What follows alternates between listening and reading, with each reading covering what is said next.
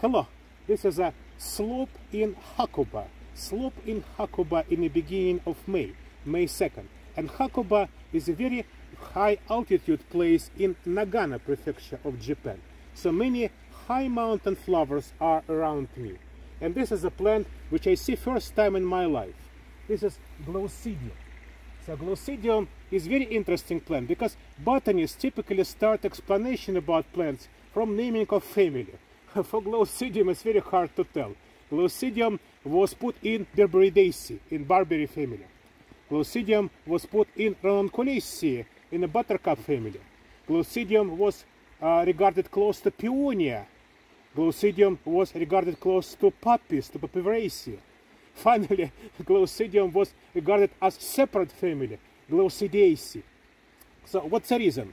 Glaucidium stays likely in between most of these families except Peonia. It is similar to Peonia, but Peonia is very far away. According to the recent molecular data, it is better to put Glaucidium in buttercups. However, it differs from most of buttercups. First of all, it differs by structure of flower, because pistil of Glaucidium is just one, like in barberry family, in Berberidaceae. And chemistry of Glaucidium is really different from all buttercups. It does not contain any alkaloids, and while contains coumarins, which are absent in buttercups.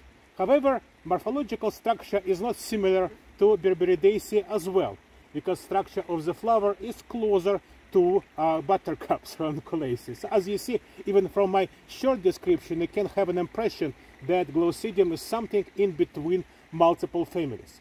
This thing is growing only in Japan, and if we regard it as separate family, that would be a family endemic to Japan. But you can say this is a very nice, well, endemic representatives of Japanese flora anyway. Glaucidiums flower very early in the springtime, so here in Hakuba, spring time in May is analogous to March in low-level places.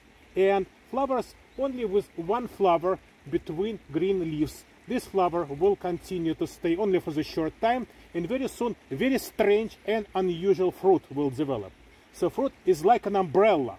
So umbrella-like fruits, similar a bit to Gydrastis, another genus from North America, but again, morphologically and molecularly Gydrastis is also far away.